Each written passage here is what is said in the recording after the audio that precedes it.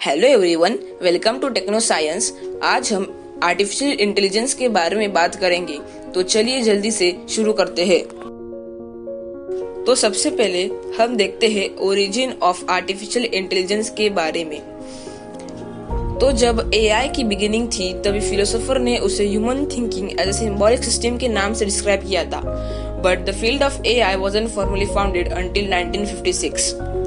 फिर new hemisphere के डार्थमाउथ college की एक कॉन्फ्रेंस में आर्टिफिशियल इंटेलिजेंस ये टर्म ओरिजिनेट हुआ।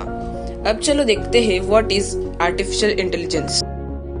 आर्टिफिशियल इंटेलिजेंस, जिसे हम एआई के नाम से भी जानते हैं, is a field of study also called as machine intelligence. ये कंप्यूटर साइंस का ही पार्ट है। एआई वर्क्स एज ह्यूमन, जिसे हम कंप्यूटर से ऑपरेट करते हैं। John McCarthy is also known as father of AI. Lucid AI अब तक की लार्जेस्ट और स्मार्टेस्ट एआई मानी जाती है। चलिए अब आगे बढ़ते हैं। एआई बहुत सारी फील्ड्स में यूज होता है, जैसे chatbots, social media, web searching, personal assistant such as Siri, Google and many more. It is also used in health care centres.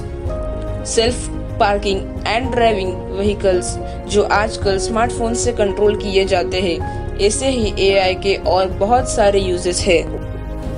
हमने अब तक देखा है एआई क्या है, इसके यूजेस क्या है। अब देखते हैं इसके प्रोज और कॉन्स क्या है। सबसे पहले देखते हैं एआई के pros. Less chances of errors, working in dangerous and risky situation, right decision making, working time 24/7, high security maintenance and digital assistant. अब इसके कॉन्स देखते हैं। Unemployment could dominate humans. Lack of out-of-box thinking makes human depend. High expensive and high errors respectively. According to the pros and cons, let us think, will AI take over the world? As we are talking about future, AI की rapid progress humanity यानी मानवता का and भी कर सकती है। इसीलिए Stephen Hawkins और एलॉन मस्क ने हमें शुरुआत में ही प्रिवेंटिव मेजर्स बता दिए थे, so that it is in human control. क्या सच्ची में AI will take over the world? ये बहुत बड़ा क्वेश्चन है हमारे सामने। आपका इस पे क्या ओपिनियन है? आप जरूर कमेंट करके बता सकते हैं।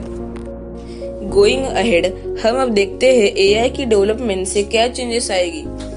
Development of AI will result in making of many robots in future. AI की ग्रोथ बहुत industries, defence, cyber securities and corporate sectors जैसे कई सेक्टर्स में ड्रास्टिक चेंज ला सकती है। And many people are going to be unemployed as robots and computer will do their work. But if we keep AI in human control, this can be stopped. इसीलिए हमें artificial intelligence को संभाल कर और सिर्फ important कामों के लिए यूज करना चाहिए।